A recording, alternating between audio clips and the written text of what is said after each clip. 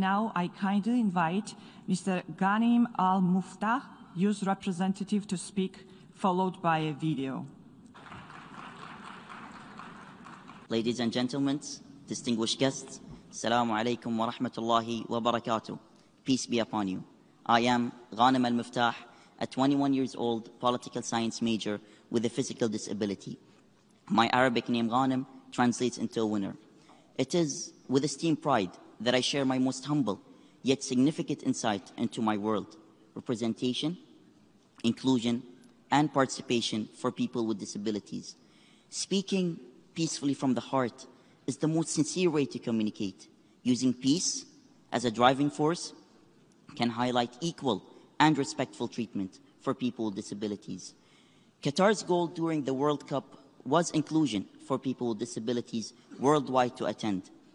And we succeeded in making the World Cup one of the most successful sporting events for people with disabilities. Accessible infrastructure and technological improvements were implemented successfully. We are now addressing ways to provide a fully comprehensive barrier-free environment related to education, employment, social and cultural sector. Equality and respect for others directs us in our active quest for improvements for people with disabilities.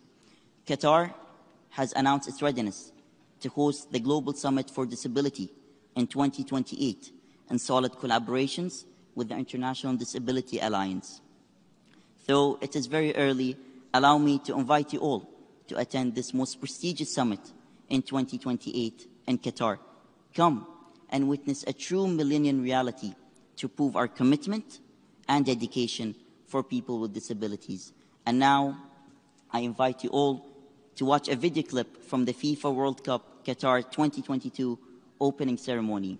Thank you for this distinguished, most honorable opportunity to speak with you today. Peace be upon you.